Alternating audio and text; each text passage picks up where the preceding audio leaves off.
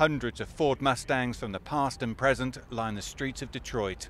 The so-called stampede began in the US state of Washington and visited the Ford headquarters in Michigan before reaching its final destination at Detroit's Hart Plaza. It was all part of Ford's unveiling of the 7th generation Mustang at the North American International Auto Show. The new car won't have an electric option. This is a vehicle for those still thirsting for the roar of a V8 engine.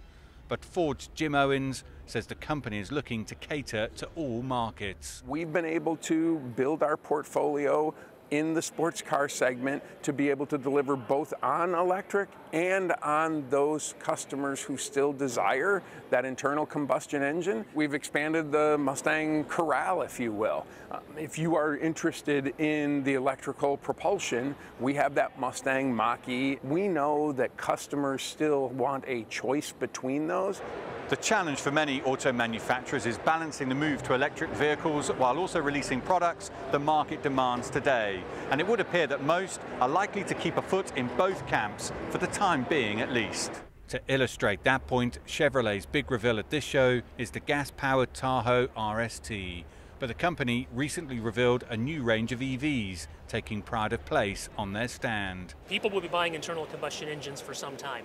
It's how fast do we stay aligned with the pace at which EV adoption is happening. But that's what Chevrolet's going to be. We're going to be here for EV customers. We're going to be here for internal combustion engine customers. Jeep revealed 2 new hybrid cars at the show. But longer term, they see a huge market for 4x4 electric vehicles. There's a lot of traction in North America, and when people start experiencing electrification, I think they fall in love with it. Especially when you off-road, when you're on a trail, doors are off, top off, and you're in absolute silence, in a trail. This is wonderful. The EV market promises to be intensely competitive in the coming years, but the transition for traditional auto manufacturers poses major headwinds. Dan Williams, CGTN, Detroit.